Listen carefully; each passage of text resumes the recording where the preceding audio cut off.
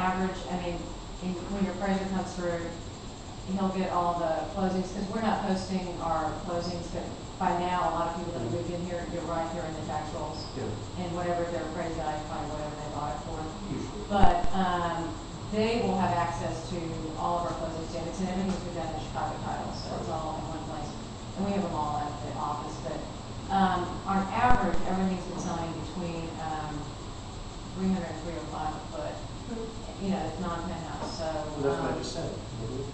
Yeah, but I think 700 is right at 300, I just don't know.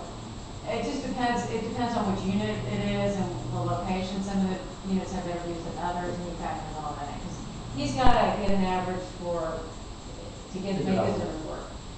Well, why don't we write, all I can do is say no, why don't we write a contract at 705? Yeah. Knowing that I'm going to do 20 or 30 K numbers. Sounds reasonable. And what is, do you imagine? Because I'm looking in MLS and I couldn't find any sales. There aren't any.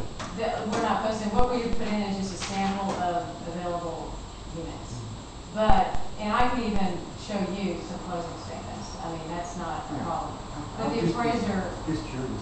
Well, a lot of people, you know, on newer buildings are not posting closings, and they just don't want. It's kind of it's good for the homeowner in that people aren't sitting there tracking their sales when they go to resell it. Yeah. It's good from that perspective. Yes. But, and if you see out of price, people just think you sold it for nothing. I mean, they just assume that, which is crazy, if you don't disclose the price. Yeah. So he decided just not to do it at all. Because he didn't want to disclose the price, and then he didn't want to Z it out, because then people think, you know, it was a fire sale. So, but I can verify for you with closing statements, and your appraiser is definitely going to get that. Well, we're at 701. If we do a 705, it's $701. So let's write it up at 705.